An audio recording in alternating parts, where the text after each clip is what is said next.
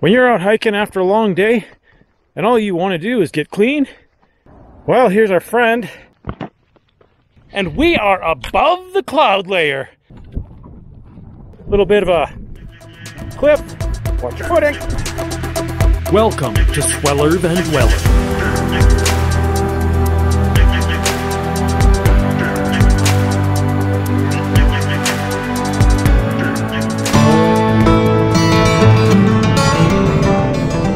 I'd love to say it's a beautiful morning here in Fernie, BC, but it rained yesterday evening and even overnight, so it's a bit wet.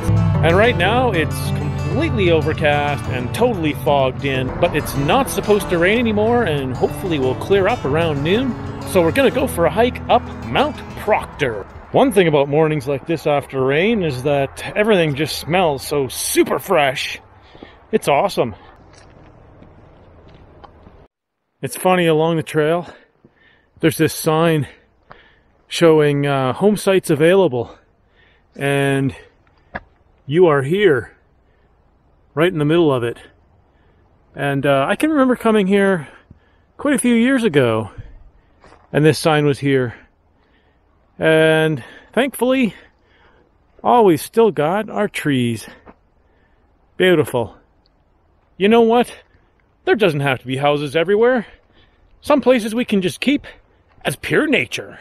When you're out hiking after a long day and all you want to do is get clean and take a bath, well, look at what you find right in the middle of the forest. The lower half of this trail is crisscrossed by mountain bike trails, so mountain bikers are interesting folks, and we might find some interesting artifacts along the trail. Well, here's our friend at the end of the mountain bike trails. We've gained 500 meters of elevation in about an hour, 15 minutes, and it's still really foggy. I hope the forecast holds true and this clears up around noon and we get a nice view from the summit. It's been just over an hour and a half and I'm just starting to come out of the trees. And you know what? I can actually see the sun.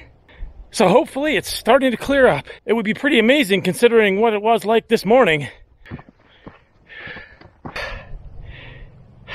We're about halfway up, and check this out. The clouds are heavy down below, but look at higher. My friends, it's either clearing up or we're gonna climb above the cloud layer. Oh my gosh, look at this. I can see my shadow. That is a good sign. Well, my friends, we have climbed almost a kilometer above where we started this morning, and we are above the cloud layer. Look at that. Absolutely amazing. Looks like we've got another 2.5 kilometers and 440 meters vertical gain to get to the summit. Coming up to the ridge, and look at this bench. The Crown Lookout. Oh man, what a view. Look at that. Wow. I wonder if that's the summit bump way over.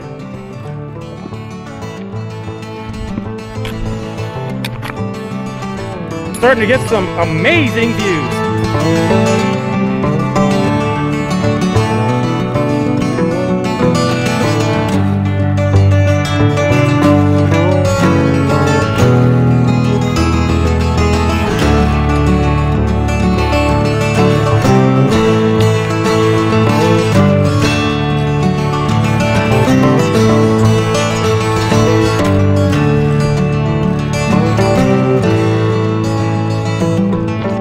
Can you believe this?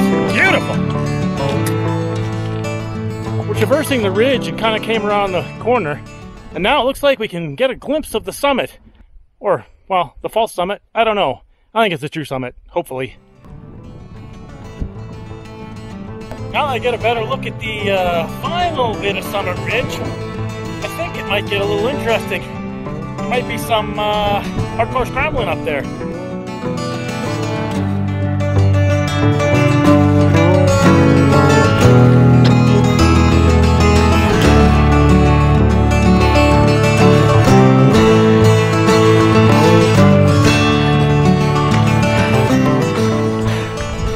Final pitch of summit ridge.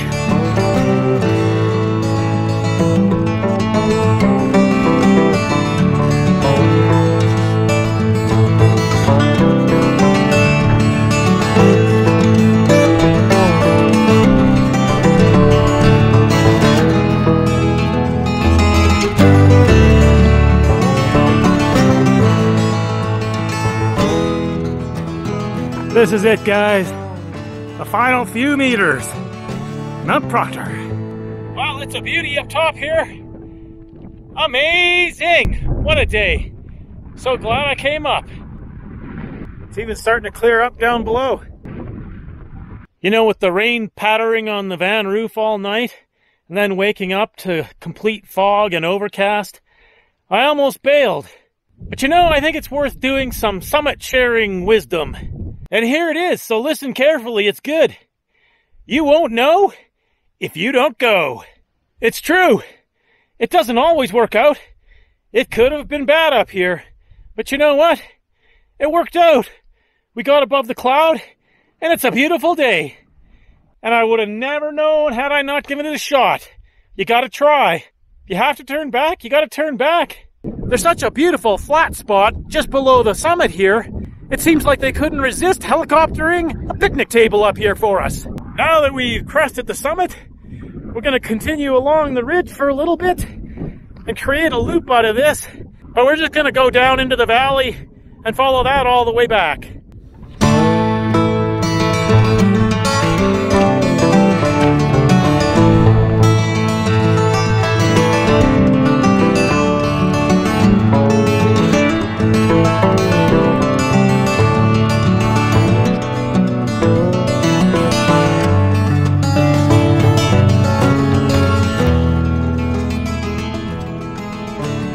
Along the path there are all these really cool cracks in the rock.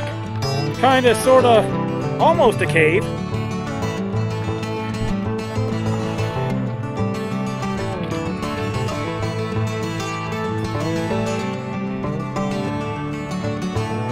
Getting lower, almost into the valley bottom here. A little bit of a cliff, watch your footing. Wow, so I don't know if the summit is actually in the clouds now or if still above the clouds. Well below Proctor now. Cliff band's above me. It's up there somewhere.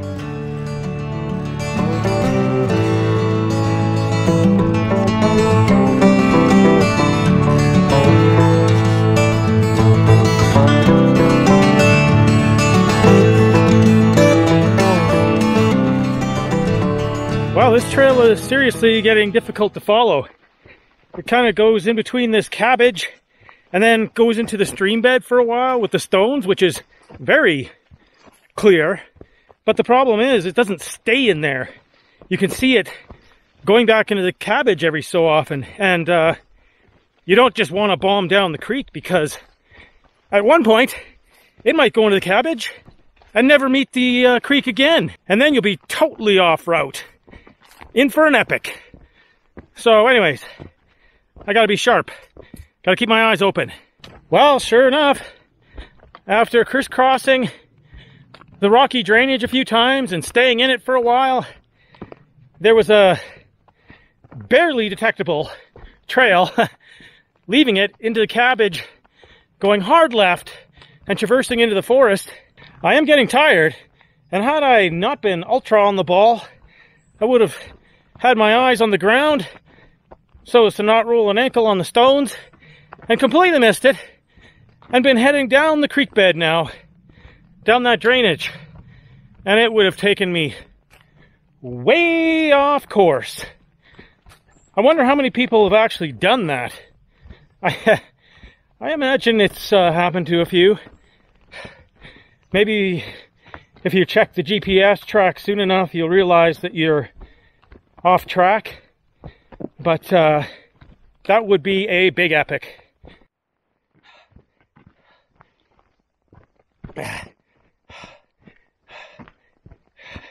Yo! Whoa!